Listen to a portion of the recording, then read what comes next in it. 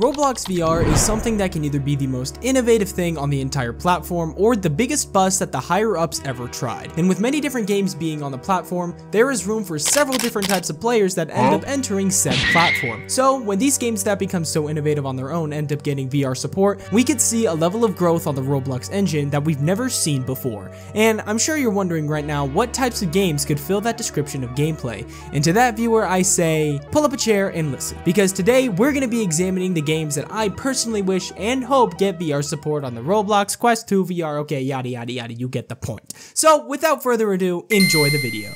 So the first game we're going to be taking a look at is one of the most innovative and long-lasting first-person shooters on Roblox today, the one and only Phantom Forces. This game takes its main inspiration from Battlefield, and honestly, I gotta say, this game is better than some first-person shooters on Steam. The level of customization in different game modes can only be compared to that of like Energy Assault, but ×2. I will say though, the only real caveat to Phantom Forces as a Roblox VR shooter game is that it unfortunately has aspects that some might consider to be pay to win. But if you can look past that for awesome map designs, guns, and different signs and attachments, you will find what could potentially be an even bigger innovation to an already innovative game. But if Phantom Forces isn't your style and you want something a little more arcadey than before, then let me introduce you to the next game on this list of things I wanted to see added to Roblox, that being Arsenal. Ah yes, the classic. Another timeless first-person shooter on Roblox that will have everyone leaving satisfied.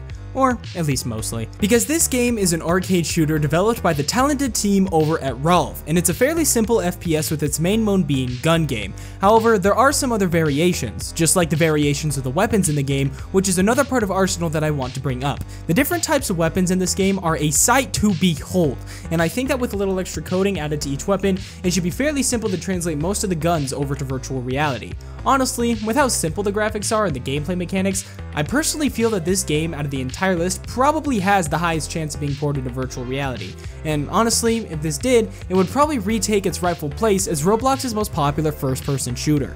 Plus, I'm sure the flurry of YouTube content that would follow would be enough to make any game add VR support in the future. Hey, you've only talked about VR FPS games up to this point. This video freaking stinks. Can't you talk about something else, man? Okay, first of all, valid point. Second of all, shut! If y'all want to see something so different so badly, then how about you take a look at today's sponsor? Did you really just use that as a way to segue into a sponsored segment? Yogs is a VR accessory company that makes one of the most notable VR head straps on the market. But in order to celebrate the launch of their latest product, the Yogs handle attachments, I ended up receiving a free pair that I could try out for myself. And if there is one word that I could describe this product, it would be advantage. I don't think some of you realize, but having arm extenders in a lot of VR games will absolutely break the crap out of their metas. Imagine playing a game like Creed Rise to Glory and having an extended reach against your opponent, or being the bane of every Gorilla Tag kid's existence by flying around the map at top speeds with your arm extension grips, or even using it in games like Blade and Sorcery, where you can do stuff like this.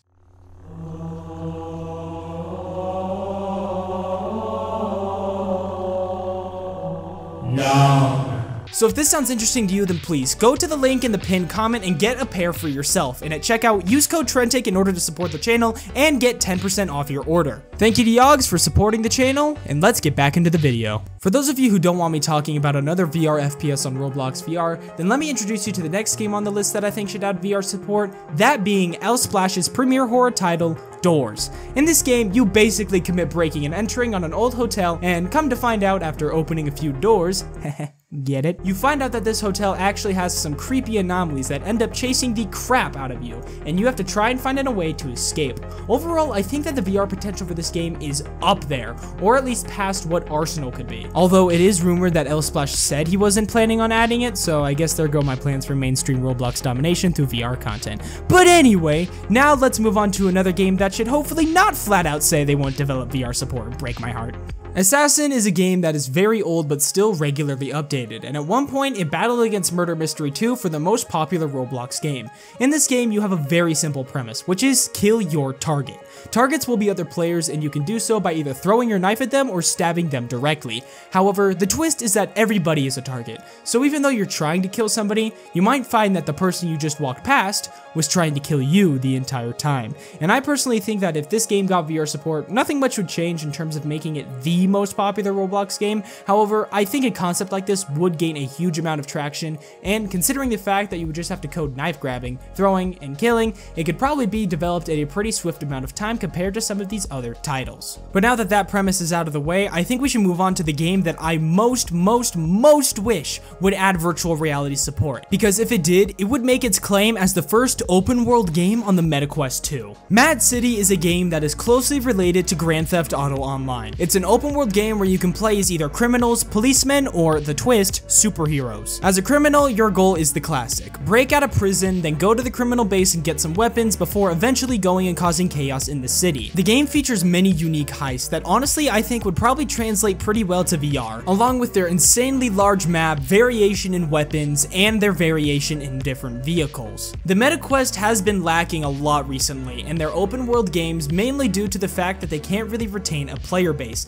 However, with Roblox's addition of voice chat and everything mentioned before, this could take the place of the GTA San Andreas that we were promised at the MetaConnect back in 2020. Like, for real, do you guys remember that? Everyone was so hyped about that happening, but as soon as it got announced, we never heard anything from it again. Not even a trailer. But anyway, I digress. I'd say the only real problem that Mad City would probably run into would be probably graphical capacity. However, it handles that pretty well through the Roblox engine by itself, so hopefully in the beginning we wouldn't be able to experience that janky of gameplay, but I'm sure if we did, the devs would probably just try and patch it either way. But moving on, the next game I want to talk about is another horror game that probably would be a little easier to port to VR more than Doors. Breaking Point is a fairly simple concept that is executed to near perfection. The standard gameplay goes that all of the players are sat around at a table with a gun in the middle. Then the lights will go out and somebody will be given the gun, for which they will be able to fire and either 1, kill the person who they fire at, or 2, the gun will fire a blank. Playing this with friends is very fun, and I'd honestly probably compare the feeling of this gameplay to that of Among Us, in the sense that it adds a heightened sense of you don't know who's actually firing the gun unless it actually specifically says whose turn it is, which is one of the modes that can happen. In terms of it translating over to VR though, I'd probably say it's the same way in Assassin, where all they'd have to do is just code the hitboxes so they aren't moving around so VR players can't exploit, and then just code VR players being able to aim the gun by themselves. But I'm sure there was probably a lot of games that I missed, and many different concepts that I haven't covered in this video. So if you do want to see more of this, then please leave a like for part 2 or let me know in the comments. I will say that a lot of these games, if joinable, can be played in virtual reality, and I'm sure you're probably how that is if they don't have VR support, and for that I'd tell you to check out my latest video talking about the best flat screen games to play in Roblox VR, because I unfortunately posted that at a very inopportune time and it absolutely got nuked by the YouTube algorithm. So if you guys haven't checked it out already, then I highly advise you do. With that said, thank you for watching. I hope you enjoyed this. Don't forget to leave a like and subscribe. And yeah, with that said, my name is Trentic, and I will be signing out. Peace.